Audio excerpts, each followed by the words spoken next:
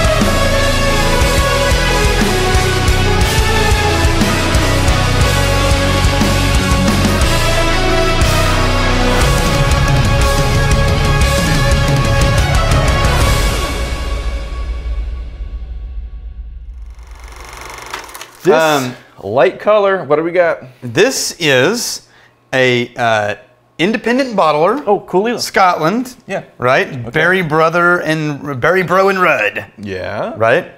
And it's a Caol. Yes. Yes. So they chose a barrel of Caol. Yes. And there we go. Okay. Now, I'm excited because there's some people that really dislike Caol. I'm going to compare this to the 12 because this is an 11-year-old Caol. 55% alcohol, right?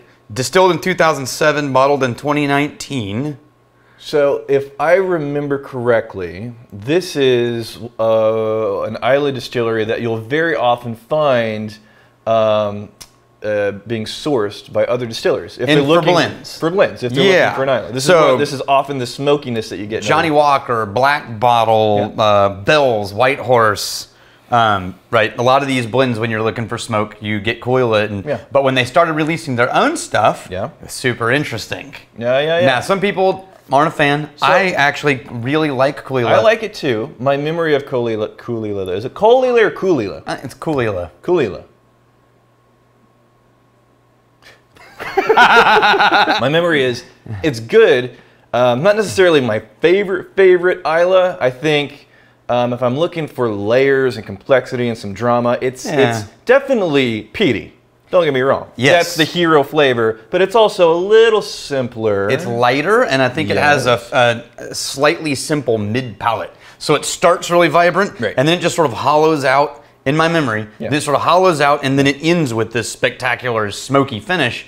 But it's that middle hollow note that I think makes it blend well. So I think it helps it play well with others. How the memory compares to this. Right. It's a single barrel, because sometimes single barrels, this is single barrel? Sometimes single barrels, they can do their own unique special thing. So let's see. No surprises on the nose. That's what I'm expecting from a Caol. Smoky, sweet. Yeah. And then the nature of the peat, the character of the peat. It's not going to be a savory ham. It's going to be kind of like a saltier, earthier type. Yeah, the taste, it is. There's just nothing at first, and then there's this burst of brine smoke. Definitely salty. And then it just sort of goes, and then it lingers with smoke. Yeah. But there's no mid-palate. Notice that it's kind of hollow feeling.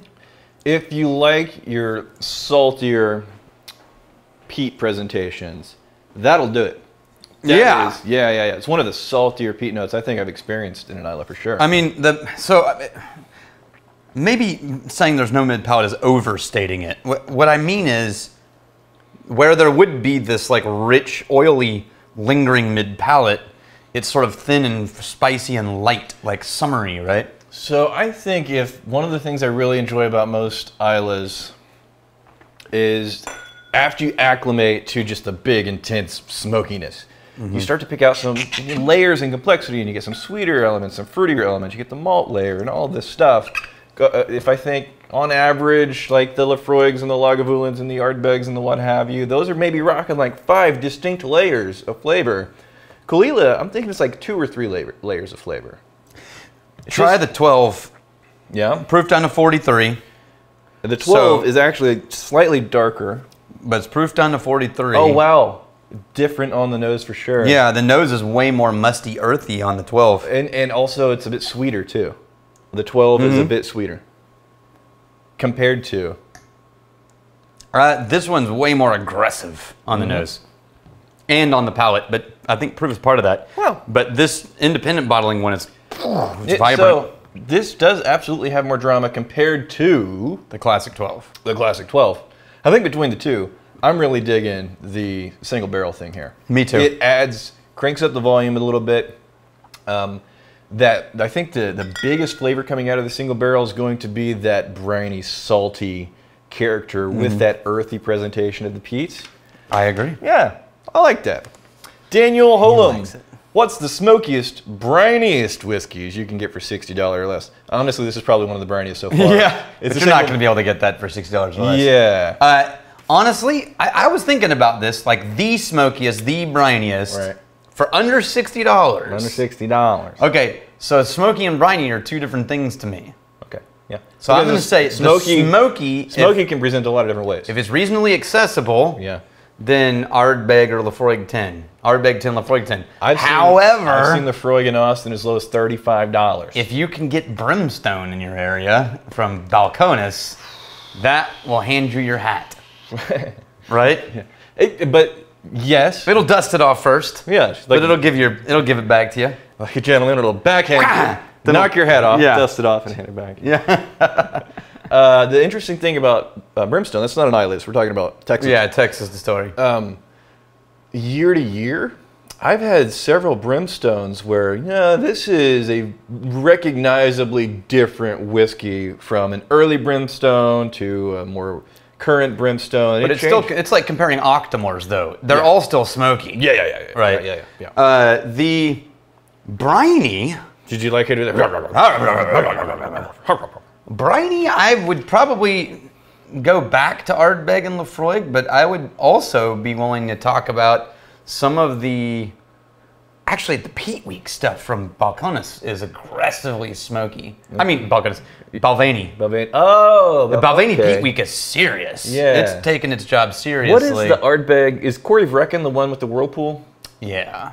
That, I think, had a meaningful amount of brininess, of saltiness, if my memory is correct. I don't remember enough off the top of my head. Yeah, well, the reason why it stuck with me is because it's called Corey Vrecken. I think it has like a whirlpool symbol on there. Yeah, It's like, whirlpool, ocean, getting like this ocean brininess, this saltiness more than, But I don't know if, again, you can get $60 for an Islay. That's a tricky ask.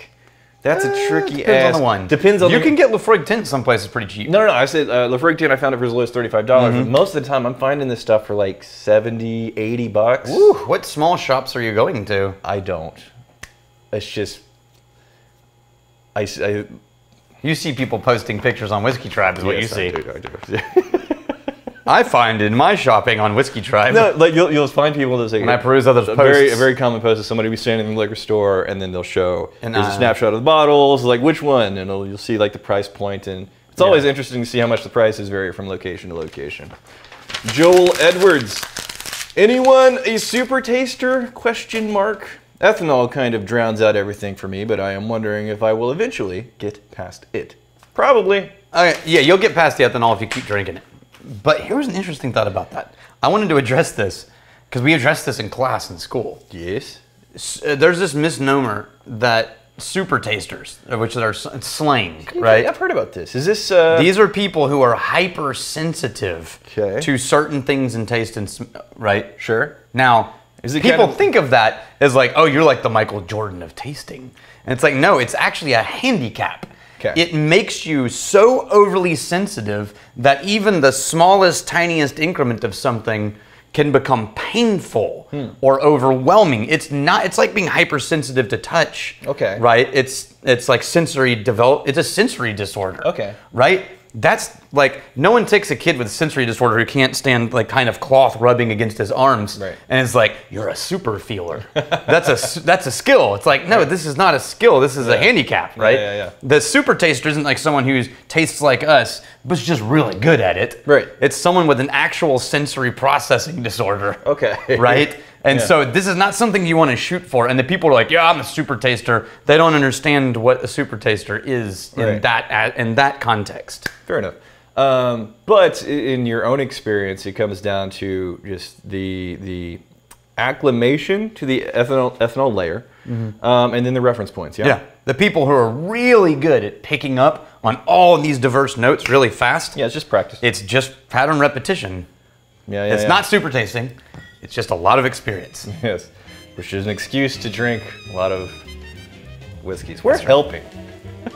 Here's to fighting, stealing, and drinking. If you fight me, fight for a friend. Steal, may you steal your lover's heart. And if you drink, may you drink with us.